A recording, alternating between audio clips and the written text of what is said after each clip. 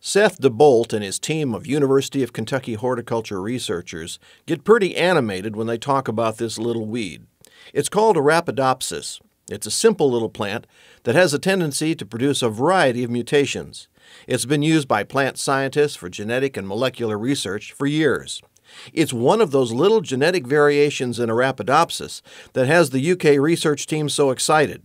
Right now, most of the ethanol that's produced in the United States comes from corn, because it's much easier to extract sugars from corn seed. Unfortunately, this increased dependence on corn traditionally grown for food has potential problems. When we're looking at biofuel potential across the United States, I think there was a lot of focus on corn ethanol for some time, but that has the risk of threatening food security. And our focus is very much not to compete with food and to use as much as possible native plants that can be grown on marginal lands to come up with more environmentally sound solutions. DeBolt searched through thousands of Arabidopsis plants, hoping to find mutations that were easier to break down into sugars.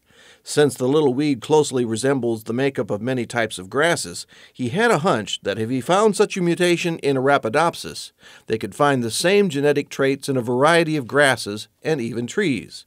What they actually found was beyond their expectations. We found that we could increase the digestibility, or the rate at which the cellulose in the plant can be converted into biofuel, by about 150% of what the normal plant can be turned into biofuel, which is a fairly dramatic increase. We were quite surprised. Now the real challenge begins. The UK horticulture team is now sharing their findings with fellow scientists in UK's Departments of Plant and Soil Sciences, Biosystems and Ag Engineering, and the Center for Applied Energy Research. Together, they'll carry out the tests needed to identify, breed, and then provide marketable quantities of native plant seed that would provide the biofuels that can power tomorrow's cars, homes, and industries.